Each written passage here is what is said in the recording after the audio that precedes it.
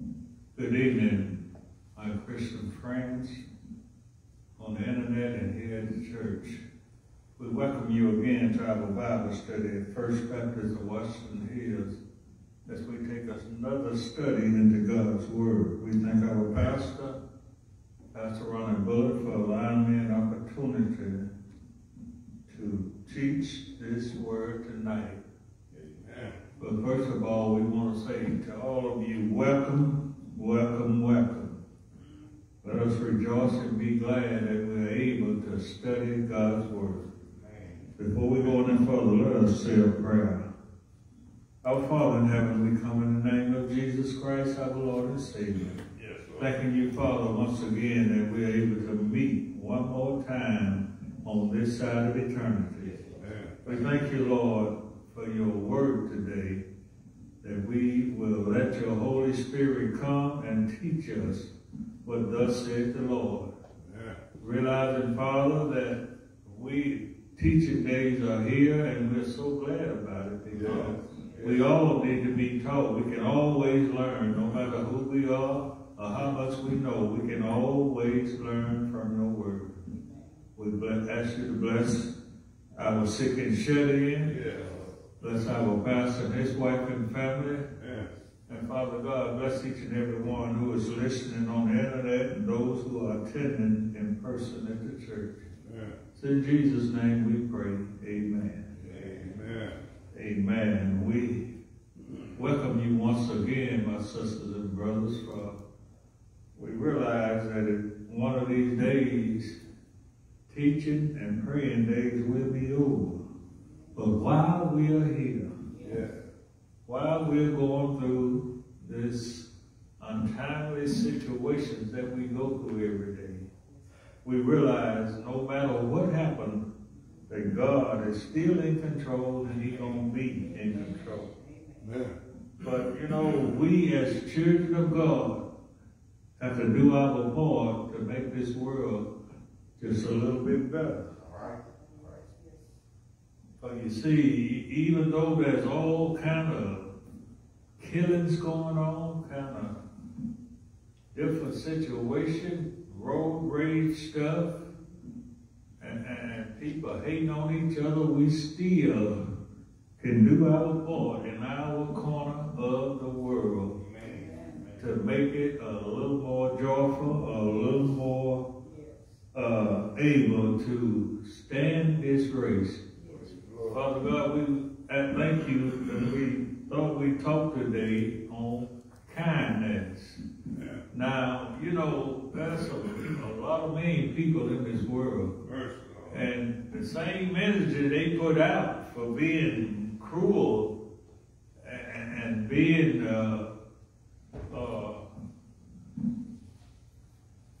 being disrespectful, or whatever you want to call it, that same kind of energy they could use to have kindness, show kindness. This world would be a better place. You know, and so as we look, we don't have to go far just over our world. Last few years, we've seen all kind of madness, all kind of killings, all kind of, it looks like our kids, our school kids, are getting it more than anybody. As we see all the shootings in the schools and different things. I want to start out with Leviticus, the 19th chapter, and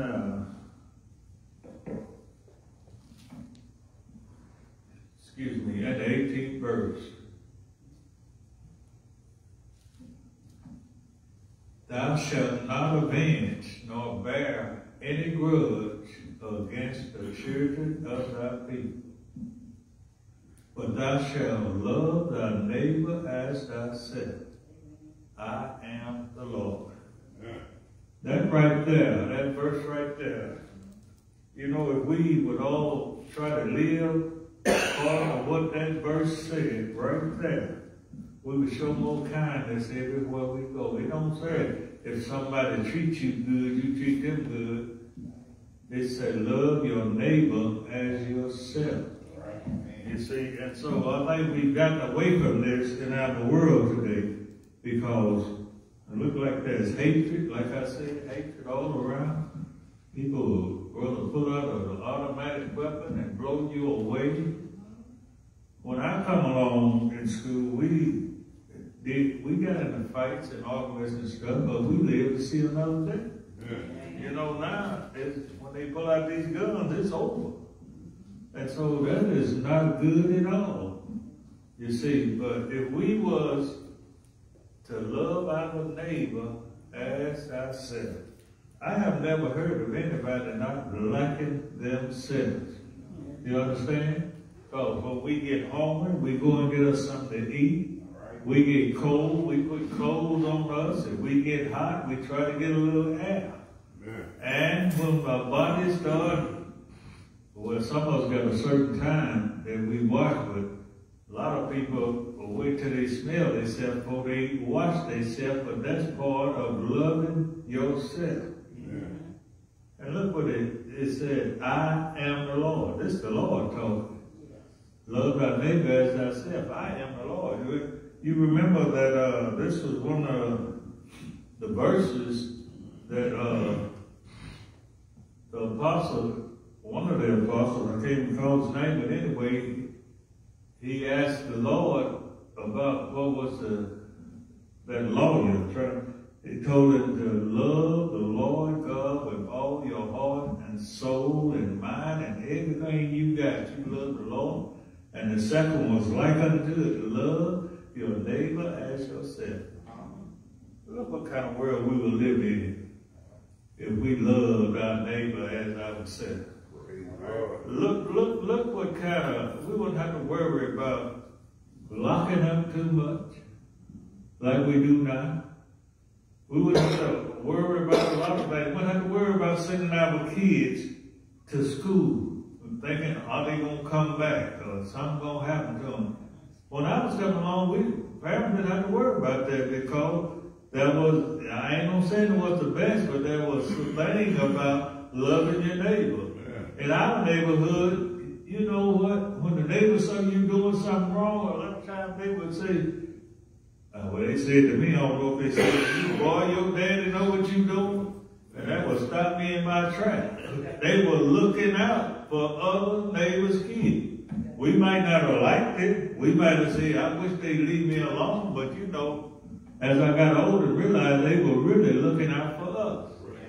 Making sure. Because they know if our daddy know we were doing something wrong, a switch was coming out of our belt. But we don't seem to live that way no more. And that was a good way of living. You see? We thought they were being bad and being nosy, but they were really showing us kindness. And kindness is just a love they had for us.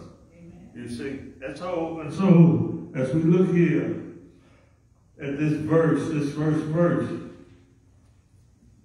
he said, thou shalt not avenge. No, bear any grudge against the children of thy people, but thou shalt love thy neighbor as thyself. Well, you know what? You can't avenge. He said, do not avenge. Don't bear any grudge. Don't hold no grudge against nobody. Amen. He said, don't have any grudge against the children of thy people. So we ought to always love them. I used to hear the Indian, like they said, the Indian village, they said, just take one, I think it's something like this, one person to bear a child, but it take a whole village to raise it. And so we done got away from that, and we're not doing like we used to do. We thought, you know, these parents would get together and tell, I saw your boy doing this, and the mom would come home and say, boy, give me that switch. And they would tear your butt up, and wouldn't even ask you sometimes, so-and-so told me what you did, you gonna get it. We learned to not let them see us or not stop doing it, you know, but it took a village, it took a whole community to raise kids, because mom's eye can't be everywhere, dad's eye can't be everywhere. But see, God can. Look what he said at the end of that verse. I am the Lord. God's eye is everywhere. And we need to realize that God sees all, even though he may not punish us right now. A time is coming when he going to get this thing straight. He going to set it straight. And so if you haven't asked forgiveness for the sins that you have done, may the Lord have mercy on you. Because all you got to do is repent. That's all you got to do. God knows we couldn't keep those commandments. He knew that. That's why he sent Christ. That if we believe in his blood, that he died and rose again. And by the blood that he shed. Yes. Amen. We can get forgiveness for all our sins. Because when I look back on my record, I hate to think about what would happen to me. Of some of the stuff I done did, I done forgot, but I still ask God to forgive me for my sins. And that's what every child of God ought to do. Yeah. Amen? Amen. So we can't remember everything, but you better believe God got it on record. Matter of fact, one of the scriptures said there's a record being kept in heaven, and you can't do wrong and get by. You might have thought you got by, but God got it on record. Everything that you have not asked forgiveness for. It's so simple. God, forgive me for my sin. That's all you have to mean it from your heart. You just don't play with God. Yeah. We used to hear our parents say that, boy, don't play with God. You know, and the pastor said something one Sunday he was preaching. He said something that struck home with me. What he said was that his mother told him at one time when he was growing up that she was going to turn him over, leave him in the hands of the Lord. You know, my mama told me that one day. I think I was about 15, and she said, boy, I'm tired of fooling with you. I'm going to leave you, just turn you over to the hands of the Lord. I thought, Mama, don't do that, don't do that. I didn't tell her that, but that's what I was thinking. I said, I can't lie no more. You know, God knows when you're lying. I said, I've been lying to Mama and doing all kind of stuff. She said, I'm leaving it in the hands of the Lord. And this is a thing that parents, you can do for your kids, is leave them in God's hand and let them know that you're doing it. That'll bring a change about it. Well, it did me. I started trying to do a little better, you know. I ain't saying I was all sanctified and stuff, but I started trying to do better because I realized I couldn't lie to God. Amen. And so let's show a little kindness. Because, you know, when you think about it, a lot of the stuff that these kids going through today, we've been through it. We've been through a lot of that stuff. If it had not been for God getting us through a lot of that stuff, we might have been dead. Amen? Yeah. Amen. Sister, what's that next verse up there? 19. Is it up there? Okay. You shall keep my statutes. Thou shalt not let any cattle gender with a diverse kind. Thou shalt not sow any field with mingled seed, neither shall a garment mingled of linen and wool come upon thee. Now, this is 19. He's trying to tell them that we need to keep God's statutes. Some people say, well, that's old-fashioned. No, it's going to be old because God is old. God is the one that made everything. God is old, so everything that we read in the Bible is going to be old. Amen? And so, but these things, see, God knows all. And what he wrote way back then is still good for you to live by today. Praise the Lord. Amen? Amen. They say, well, you old folk and you old fashioned. I might be, but God the one that let these men write these verses. And so, and right here, he's telling them how to keep the cattle straight. Amen. Don't let that cattle, don't let it go and mix up with a diverse kind. Don't show seed. Don't show thy field of seed with mingled seed. And don't get a garment mingled with linen and woolen come upon thee. You tell them how to dress. Tell them what to wear and what not to wear. When you think about it, if you read this Bible, you'll find out that everything in it will bless you or curse you. Praise the Lord. Amen? Amen. But if you do what God say, it will bless you. But if you read it and just go on about your business, it will curse you. Amen? Amen. Amen. Now, let's go to the next one, sister. 30, is it 30? 33.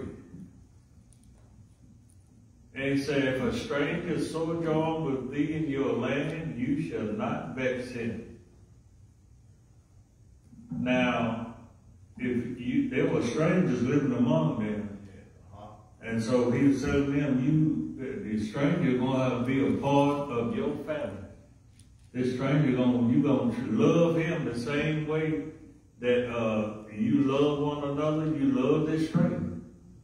God is watching. He see how you treat people. Amen. He said, you shall not vex him. Don't put no rules off on him that you ain't keeping yourself, you see. The rules that God set down are for everybody.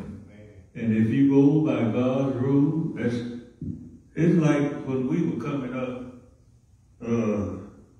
I didn't know it then, but I found out later that a lot of people wouldn't spend the night in our house if the next day was a Sunday because they won't have to go to church. And they knew it. And they know my daddy won't have them living there if they wasn't going to church the next day. So they would find them somewhere else to stay if they stayed. But he's telling them right here, if you got a stranger living with you in your land, don't vex him. Don't treat him different. He'll become a part of you. Yeah. He do the same thing for you, the same thing for a stranger. All right? He said, the stranger is the stranger that dwelleth with you shall be unto you as one born among you, and thou shalt love him as thyself. For ye were strangers in the land of Egypt. I am the Lord your God. They were strangers. God don't let them forget what they went through when they was in Egypt. How they were slaves down there. Amen? Amen. And he don't let us forget how we were once. Not fit to live and not fit to die. But he loved us anyhow. He loved us. And matter of fact, he loved us so much that he made us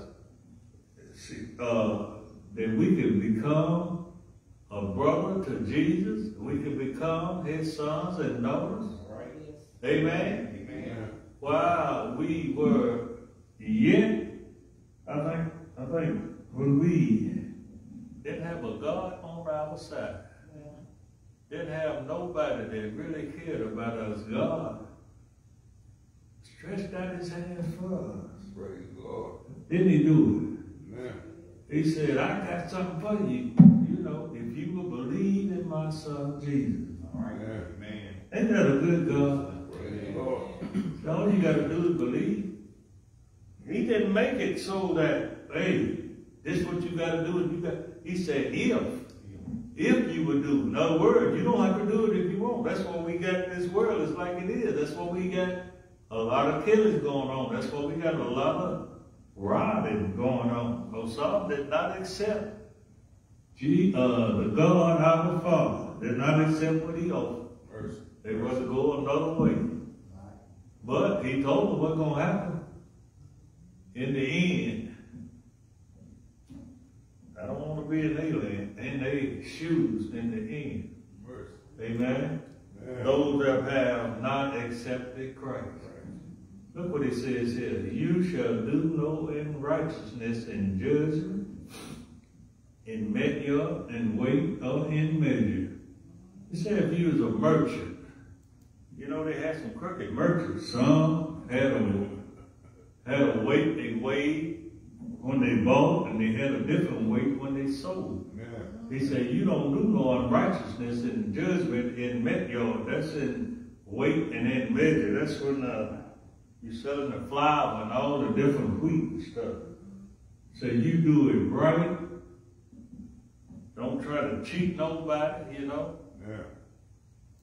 I've heard about it, but there was a time when I was a kid that they used to balance. You go by a certain amount of bologna or a certain amount of ham. They have a scale there. A lot of times that guy will put his hand on that scale to make it weigh more. But God is telling us, don't do that. He said, have just balances, just what, excuse me, just weights, just fat, that's the flour, just head. Everything you do shall be just. I am the Lord your God, which brought you out of the land of Egypt. Yeah. Thank God all right. Amen. What's our next one, sister? Is that it? Well, what I wanted in this thing to see that God is a just God, and He wants us to be fair in our dealings. And you know, we, as children of God, we've been through something in this world because, you know, certain things we can't do. Somebody said because our education, we can't do this. Somebody said because of our skin color, we can't do that. But I want you to know, if you trust in God, amen, you let Him have His way. Amen. Oh, Deuteronomy. Okay. Look at this in Deuteronomy 22:1. Thou shalt not seek thy brother's ox or his sheep go astray, and hide thyself from them. Thou shalt in any case bring them again unto your brother. What he's saying here, if you see your brother's sheep or see his cattle go astray, don't hide your eyes and act like you don't see them. This got very personal with me, but when I was a boy, I guess I was about 10 years old, we spent the summer in my grandfather's house in Alabama. We spent the whole summer down there. And I'll tell you, I didn't really like it, because what I thought was them having fun really turned out to be work. They worked every day, wasn't no day off. But one day, he saw these two mules coming up the road. And he looked at them mules, he said, that's old Little George's mule. And he got them and put them in his barn. He said, I let him know I got him and I give him to him. And that's what he did. Little George came and got his mule later on that week. I said, that's what God wants us to do. When you see somebody's stuff and you know whose it is, He don't want you to go grab that talking about losers, weepers. Huh? Is that where they go? How did that go? Losers, weepers, finders, keepers. That ain't where it goes. When you see something you know it belongs to somebody else, God wants you to give it back to them. I learned that when I was about 10, 11 years old, and I thought, man, I was wondering why he was doing it. I thought he put the mules up to go keep them, but no, he put the mules up. So they wanted, because mules that's for tractors. Before they had tractors, mules were where they made their living, where they plowed them fields, and he put them up in his barn till he could get them. And that stuck with me for years. I always thought about that. Then one day I finally realized that he was just being a Christian. He was just being, that's what you do when you see somebody's stuff. Or somebody, man, what you call got your stuff? We used to call them snitchers. See somebody stealing something, well, they'll tell it. They call them snitches all they want to, but we got a higher up to answer to than the one that's stealing. We got to answer to God. And you got to do your part. Amen? He said, if thy brother be not near thee, nigh unto thee, or if thou know him not, then thou shalt bring it into thy own house. That's exactly what my granddaddy did. One I was named after. And it shall be with thee until thy brother seek after it. And thou shalt restore it unto him again. I saw this in, I didn't know it was in the Bible. It really just now. But, I was thinking, my granddad was living the Bible. Yeah. But they went to church. They knew. They know what honesty was. And that's all that is, being honest. Yeah. Amen. And so we got to, as children of God, it's your duty to do and be the best that you can be. Right. Amen. Yeah. Don't make no difference what nobody say about you. In the final analysis, you want to hear God say, well done, our good and faithful servant. That's what this life that we live ought to be about. Getting to hear God say, well done, because when you help somebody that's down on their luck, God said, you did the least, you did it to the least of them, you did it unto me. So you were really helping God, you see? And so that's what we got to live this life. I like that old song with the Lord, you ought to live so God can use you. Anywhere, anytime. You ought to always be willing to do what thus said the Lord. Amen? Yeah. I'm about ready to close, Sister Shear. We're going to talk, that is being kind. That ain't nothing but love, showing love to somebody. It's a whole lot easier to show love. But I label it kindness. You can be kind. Amen. Sometimes a dog, people are kinder to dogs than they are to human beings. But they're going to have to pay for it one of these old days. God loves his animals now, don't get me wrong, because he made them. But we need to be kind to each other. Whenever we hear that there's a need, we ought to try to do something about it. Amen. Amen. Are there any questions? If not, we're going to close out. Let us pray. Our Father in heaven, we thank you for this opportunity one more time. Father, we thank you for those that are here and those that are on the internet. We hope that something has been said tonight that make them realize that our job is to be kind. Our job is to love one another. Amen. Our job is to do what thus said the Lord. Amen. And when this life is over, when the blood stops running warm in our body, we can hear him say, well done, our good and faithful servant. It's our prayer. We pray for everyone here.